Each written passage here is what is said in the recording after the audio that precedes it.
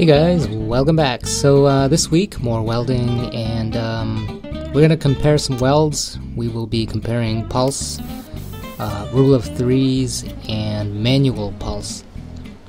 So right now we're starting out with pulse dip, which is just like a standard pulse, and on the high end I'm dipping the rod in. So I had been doing this for a while, and I'm still need a lot of practice at it, but I'm not anywhere near as bad as I was before.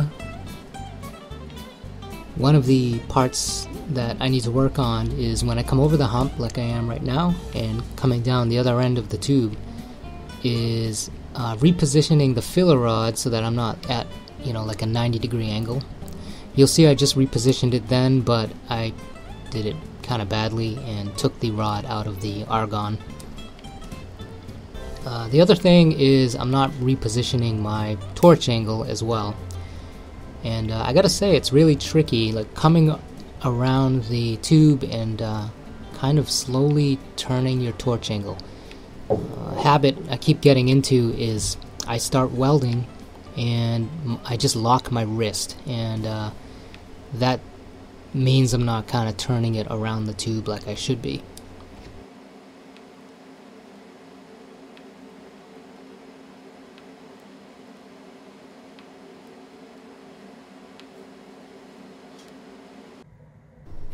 Alright, the finished weld, and we got some good spots, some bad spots, and we're coming around to the part where I took the filler rod out and then dipped it back in. It wasn't shielded, and there it is, that gold junk right there. Alright, some rule of threes.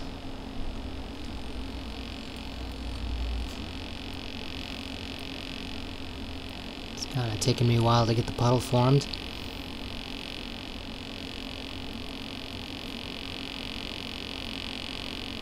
And one thing I kept doing is balling up the filler rod, and yeah, when you see the finished weld, you'll see these big lumps because that's where that big ball of stuff just kind of dropped onto the weld. I have the most trouble with the sides of the tubes, and I think it's because the two surfaces are pretty flat together. And also because they're where the tube is mitered, there's this little lip edge, and as you're welding it sometimes starts melting away and it can get a little tricky. So yeah, my first weld on the side is always the worst, and then the second one usually comes out a little better.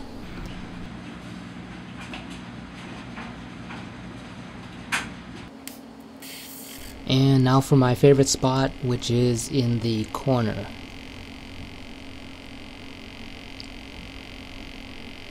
I just find this to be way easier than the sides, and I think that's because the sides has that mitered edge which melts away sometimes unpredictably. And yep, in the corner none of that stuff happens. As long as you get your torch in there close enough, you're usually pretty good.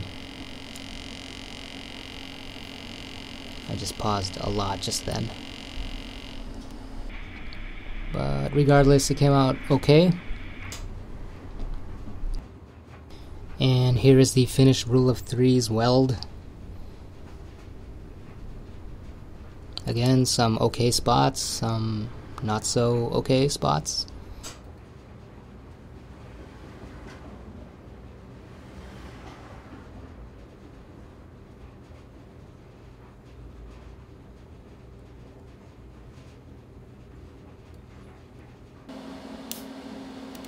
Alright, so now I am manual pulsing.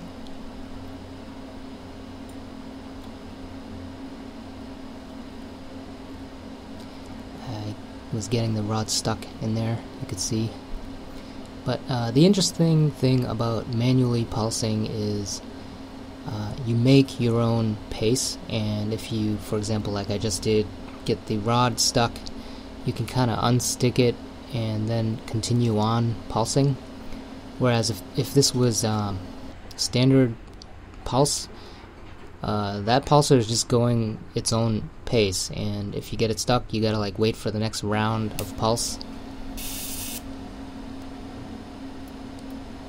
So that's what I really like about manually pulsing, and it just feels really natural to me.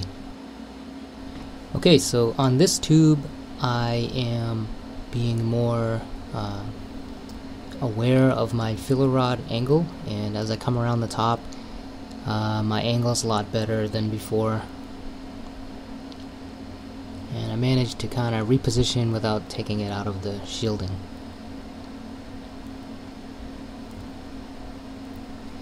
However, when I finished, I turned the torch kind of back on the tube a bit to shield it, and when I did, that's how I got that marshmallow burned area on the left.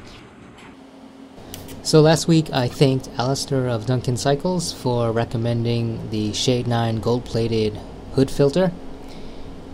And yeah, this week I'd like to thank you again, Alistair, for suggesting I try out manual pulse. I gotta say, I really like it, and I do think there's something to this, and I'm gonna continue trying to improve my technique with this.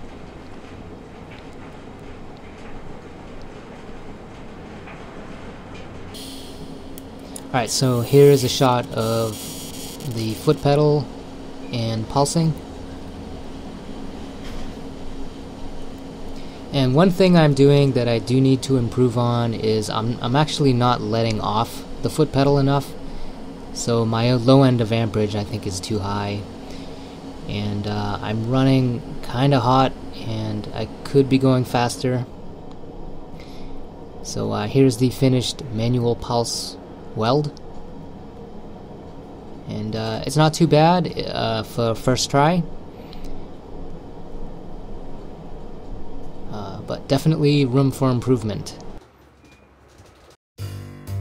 This is Adobe Premiere, and this is the software I use to edit my videos.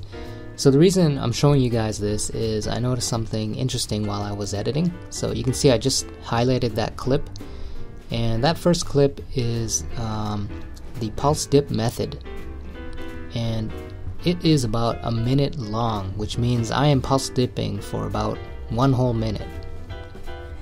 And then the next video, the next clip that I select, it is the rule of threes method, and that's shorter by 20 seconds than pulse dip. And then finally we have the manual pulse method, which is roughly the same length as the rule of threes. So what this tells me is that if I'm going to continue to use pulse dip method, I'm gonna need to speed up my travel speed.